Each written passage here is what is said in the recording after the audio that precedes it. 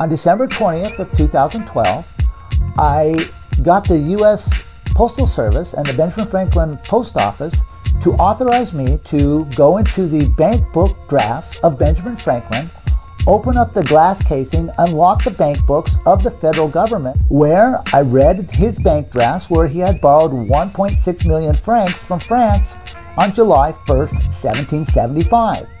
For those of you researchers out there, please go to the Benjamin Franklin Post Office, show your knowledge, get them to open the books, and read it for yourself. Federal government and the money, when you follow the money for the federal government and the First Continental Congress, it will take you to July 1st, 1775, the first day of government. Nothing becomes law for 1 year, 1 day, and there's 3-day rescission, which will take you to July 4th, 1776, the day they could enter into contract.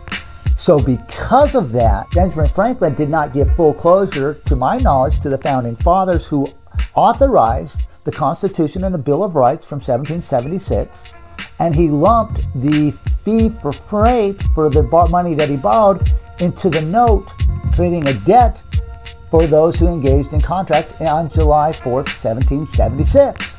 So you had debtors engaging in contract saying, how can a debtor engage in contract for free people? This is an oxymoron. This was part of a bankruptcy ruse that ended in 1999 when you trace back the trails.